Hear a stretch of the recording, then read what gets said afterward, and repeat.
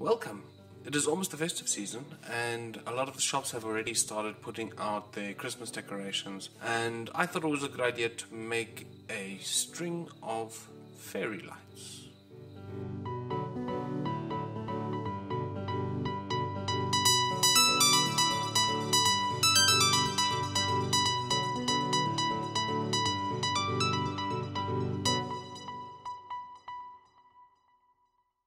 I'll be using the following: 12 LEDs, 12 current limiting resistors, 1 ULN2803 Darlington transistor array, some jumper wires, a piezo speaker, a breadboard, and an Arduino. To make the string of fairy lights, I used 5 wires from an Ethernet cable that I destroyed. Before we build the circuit, let's take a look at the code. First off, I declare my variables, the interesting ones being song and pattern. The song stores the tune, in this case it is Jingle Bells. The pattern stores on and off positions in the bits of the value in the array.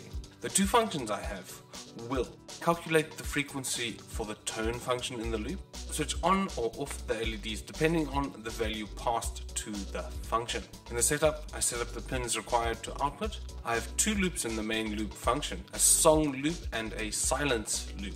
The song loop will read the data from the song array, play the note using the tone function, then light up the LEDs reading the pattern array. In the silence loop, only the LEDs are lit up. I'm going to start out with a string of lights. I used wire from an Ethernet cable and soldered 3 LEDs in parallel 4 times, making sure to space out the LEDs evenly along the 2 meters of wire that I had. I soldered the anode of each LED to a single wire, then the cathode of each LED to 4 separate wires with a resistor, of course. I repeated this process 3 times to get 12 LEDs, then I put header pins on the end of the 5 wires. This was quite a laborious task to do, and it took me a while to get the 12 LEDs along the wires.